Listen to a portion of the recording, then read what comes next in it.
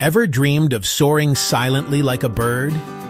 Welcome to the world of gliding. We'll show you how to go from your first flight to earning your wings, fast.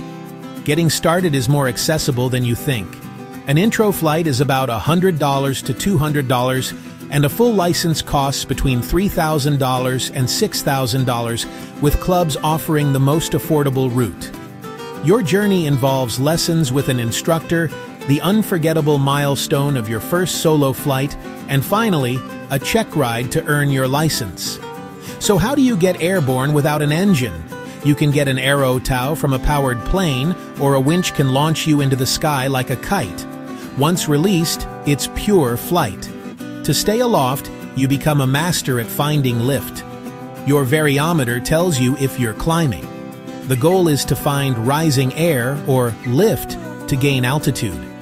The most common type is thermal lift, created by sun-heated ground. Look for cumulus clouds or circling birds. They're experts at finding these invisible columns of rising air. You can also use ridge lift, where wind flowing up a hillside provides a smooth elevator.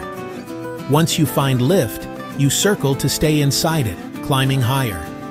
Then you trade that altitude for distance, gliding to the next source of lift. Safety is paramount. A glider pilot is always thinking ahead, ensuring a suitable landing field is within gliding range. If you have a passion for flight, subscribe and hit that like button. We are HowToEducation. Fly safe, and we'll see you in the lift.